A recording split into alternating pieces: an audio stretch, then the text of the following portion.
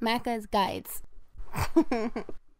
Alright, next up we are on the level Blast to the Past. Welcome back, I'm Macca, and this is my 100% walkthrough for Crash Bandicoot 4. I hope you're enjoying the videos so far. There's a playlist linked in the description if you want it. Now there is a very tricky box, and if you're missing one box and one box only, it's probably this 6th box right here, hidden very devilishly behind that fruit on the left. Then there is a time box, and I would time it with these vines so that you can run through them right as they go away. They're a little bit in the distance, and there was also one time box nice and high as we jumped off of that dinosaur. There are 2 boxes above this guy, 2 boxes here with the TNT. Don't hit the nitro, the masks come in handy, and you'll get a checkpoint here at 19 crates before the grind.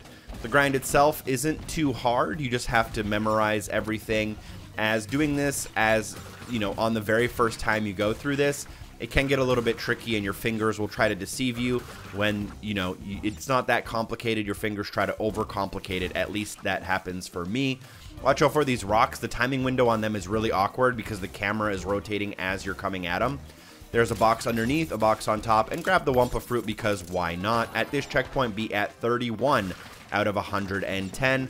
We're going to continue on. This is just, you know, stock platforming, perfect 2D timed platforming, the exact stuff I love the most in Crash Bandicoot games.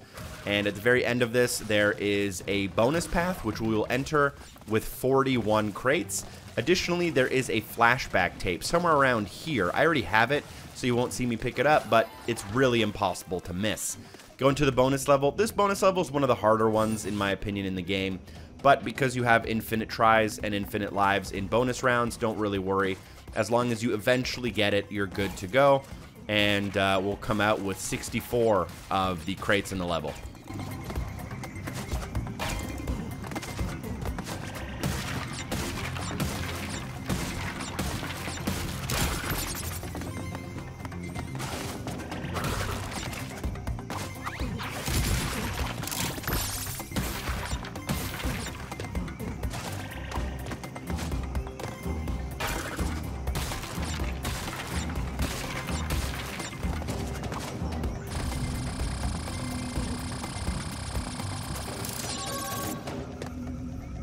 After coming out of the bonus level, grab the crates on the right and the left, and use your time dilation to get across these platforms. You'll notice that there is a TNT at the end. I would just leave it for now. It gets complicated if you trigger it.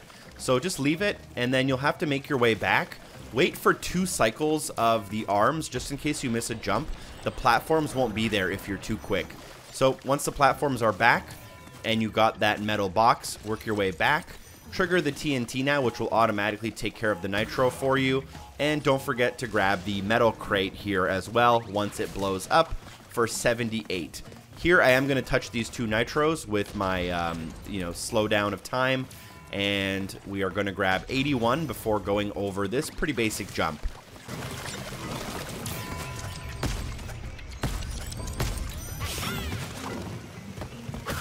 Now, these can be a little bit difficult. If you have a mask to spare, I would just basically, you know, go at it and blow up the nitro. I'm trying to do it without blowing up the nitro, and if you don't blow up the nitro, you will have 84 out of 110. And then there's a TNT here, and then there's just some vines we have to jump over. Coming up, there is also a 2 metal boxes we'll need to smash through. It is a little bit of a weird jump, but you basically just want to slide and then double jump onto it.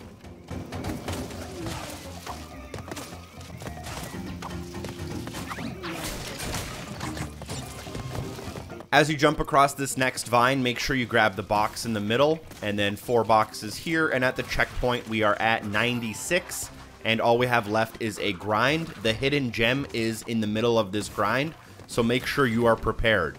Jump to the right. This part is all pretty easy. You're just going to be making jumps, and the boxes, you can't really miss them. Here, jump left, jump right early into the gem, jump left again, grab the next box, jump right, and then just continue on to the end of the level.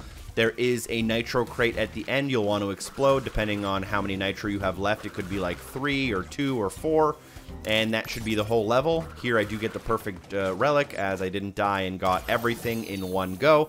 Thank you for watching. I hope the video was helpful. Special thanks to everyone on Patreon for supporting the show. Shout out to Puffy Vins and Elder Ghost, and hopefully I see you soon. Peace.